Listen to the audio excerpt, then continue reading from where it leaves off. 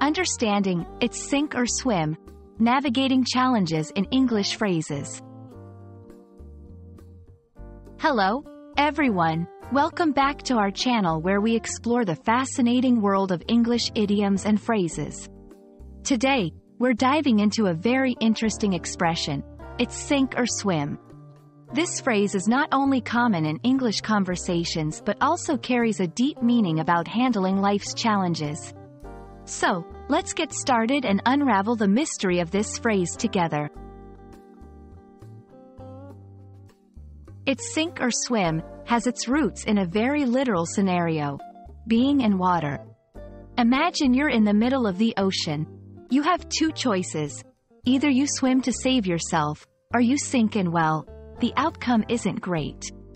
This phrase came to be used metaphorically to describe situations where someone must either succeed by their own efforts or fail completely.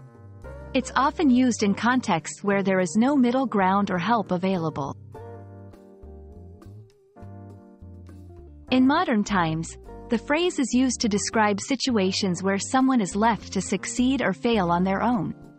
For example, in a new job, if you're thrown into work without much training, you might say, "It was sink or swim when I started my new job." It emphasizes the pressure to succeed under challenging conditions. Another example could be a student studying abroad alone. They might say, "Adjusting to a new country was a sink or swim situation." This highlights the necessity to adapt quickly to survive or thrive in a new environment. While "it's sink or swim" is the most common form, you might also hear variations like "sink or swim situation" or "do or die." These variations carry the same sense of urgency and necessity for immediate success without support. That's all for today's lesson on the phrase, "It's sink or swim." We hope you found this exploration both enlightening and enjoyable. This phrase, like many in the English language, paints a vivid picture of the challenges we sometimes face in life.